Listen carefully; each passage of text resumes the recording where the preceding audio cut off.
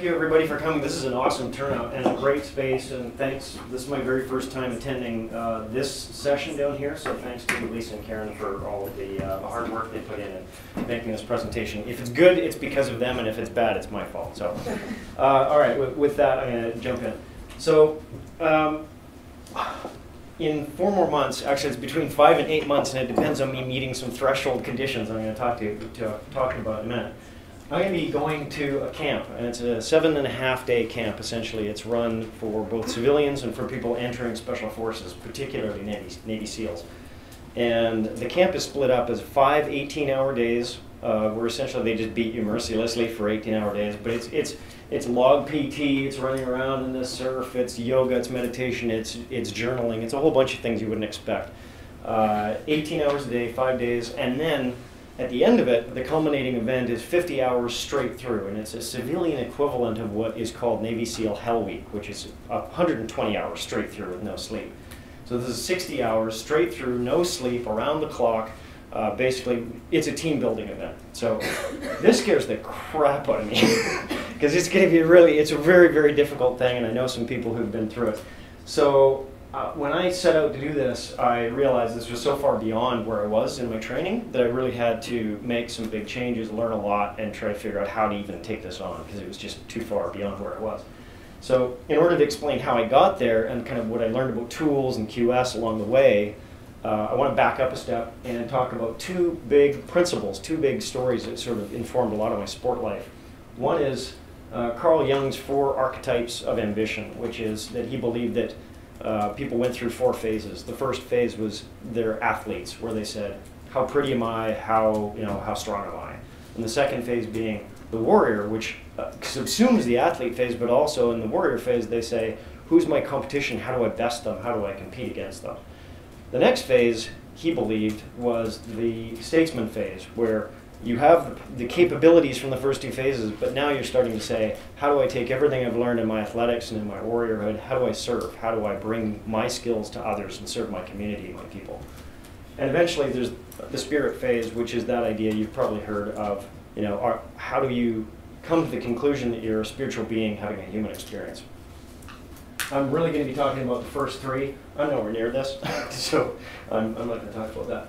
And the second big thing that kind of hit me in my training, this was probably 10, 15 years ago, I remember reading this quote and just being completely slammed, surprised by the power of this quote, which is Heinlein's statement that specialization is for insects and humans are meant to be generalists. I'm not going to wait, you can find this quote later. If you just Google specialization is for insects, you'll find that quote. So my sport life sort of went, it's a bit of an eye chart, but I'm going to just walk it through in 4 phases. My early years, I really just picked up sports. I cycled, I rode, I ran, whatever. I picked a couple of things, martial arts, I did those things. And then I jumped into thinking, I really want to combine these things. I want to do adventure racing where you run and you ride and you paddle and you climb and you do them all together with a team. And so that became a lot more fun. How do I combine all these sports? In the next phase, I realized that actually all the things I was doing were part of a bigger whole. So I looked into things like natural movement and something called MoveNat, where essentially they would say, these are all just primitive skills we should have. We should be able to lift and row and climb and fight and swim and do all of those things as part of a bigger system of movement. So that became kind of a whole era. And then beyond that, kind of the last 3 to 4 years, really began to have my eyes open to the fact that it's not just about the physical. It's about the physical, the mental, the emotional, the creative, the spiritual. So if I can bring all of those together into my training, so now I've taken a single sport, I've taken multi-sports, and put them in a whole movement system, and then thought it's not just physical, it's physical plus all of these things.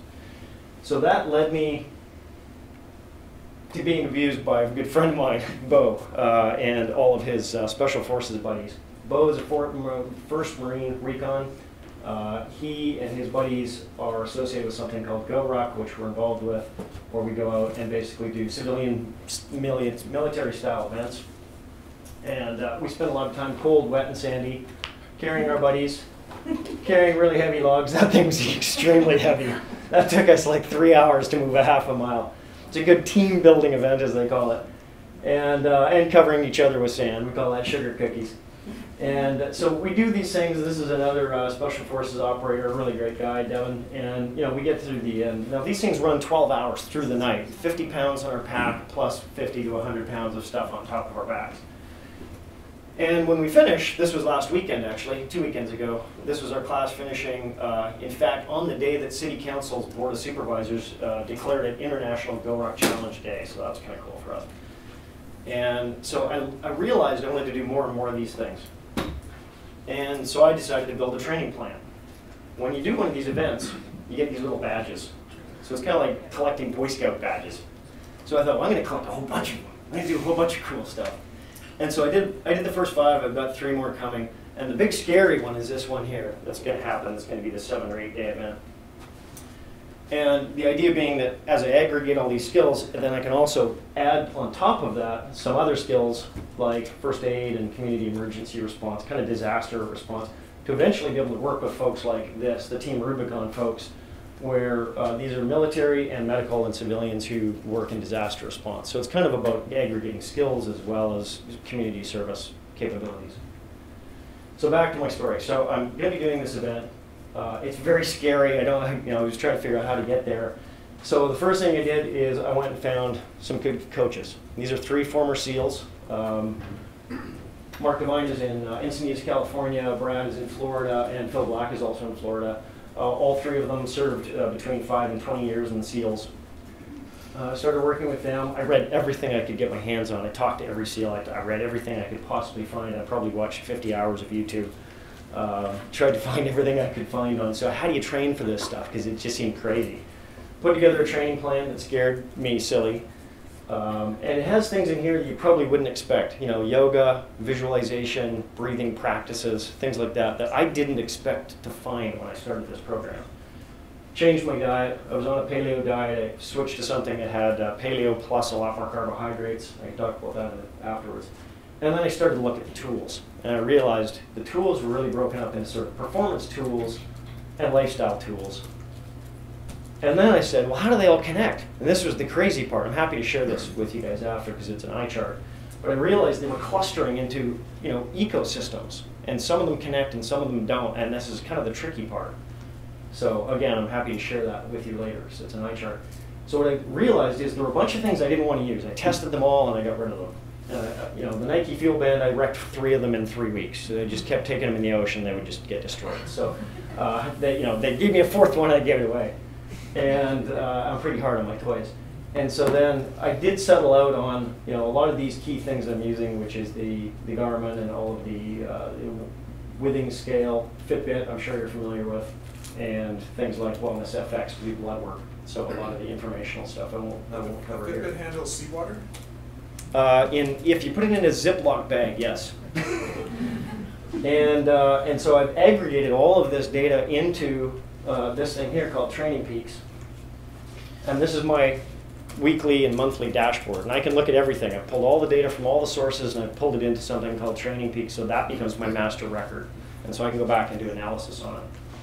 And I can even look at a single workout, and I can look at heart rate zones. I can look that I rode to the gym, I had a transition, I did a workout, I had a cool down, I had a workout, I had a cool down, I had a workout, a cool down, and a ride. That was a 4.5-hour day. I probably slept for 6 weeks. So what have I learned? Well, you learn a lot when you're sitting in the surf cold with your friends. For me, it was about figuring out what my mission was, which is be fit, be capable, be skilled, be able to be of service. From there, I picked a big scary goal, which is go do this 7-day, 8-day event. From there, I had to have tests to prove that I'm getting ready to be able to accomplish this. And so I've got a series of checklists and tests that I have to meet before I go do this. And then in order to achieve those, I have daily micro goals. I might have to beat my mile time by 5 seconds today or by tomorrow.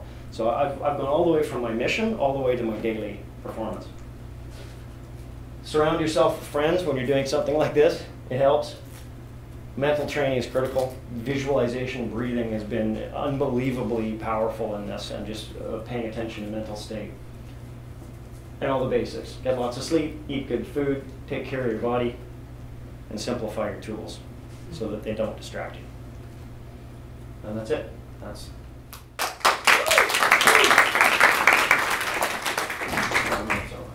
So you have 7.5 minutes.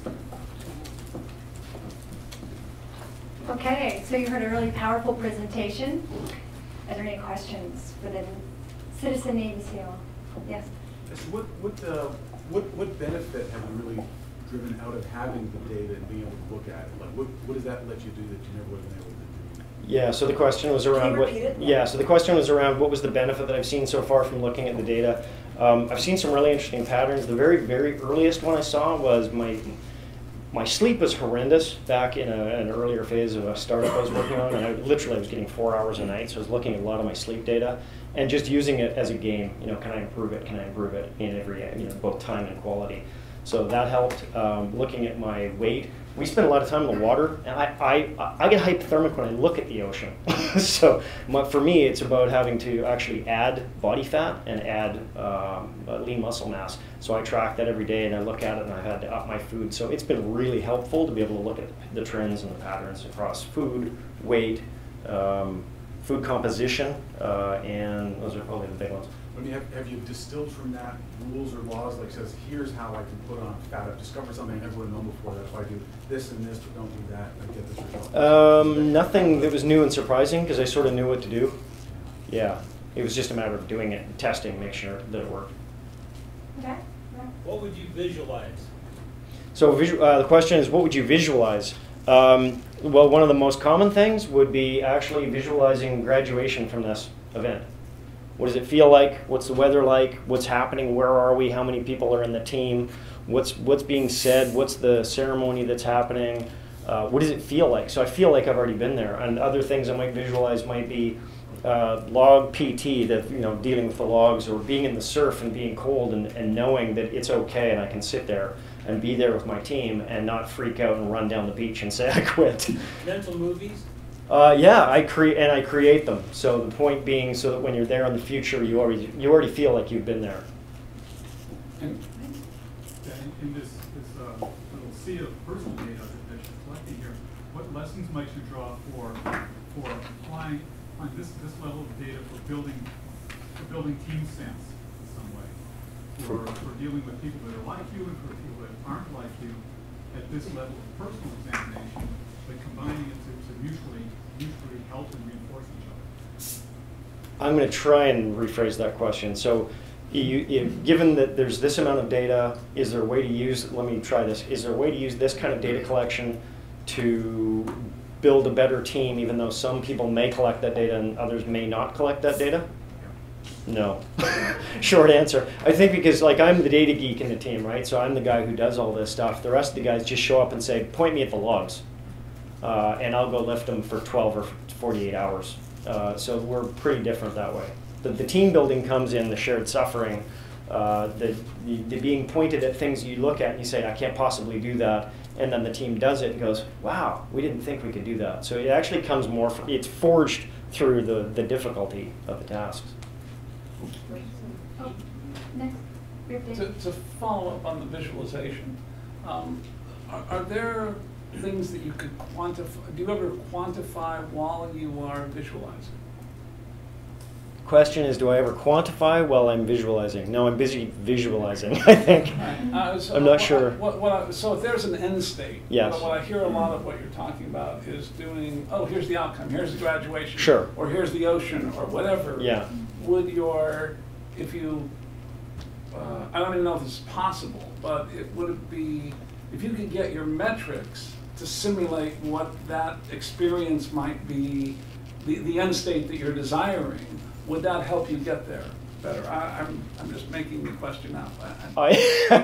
I'm not quite sure how to answer the question. I think what he said, like visualize an A, you're visualizing data, what the data that you want. Is that what you're saying? Yeah, I'm saying visualize what number you want to get to. Oh, maybe. I see. Okay, yeah. So would it help to visualize the data that would match the experience? Yeah. Is that close? Yeah. I don't think it would, because the visualization, at least what I've learned, something's ringing. The visualization, at least the tools and techniques that I've been taught it's really about immersing yourself in the emotional experience. And data is not that emotional, right, for most of us.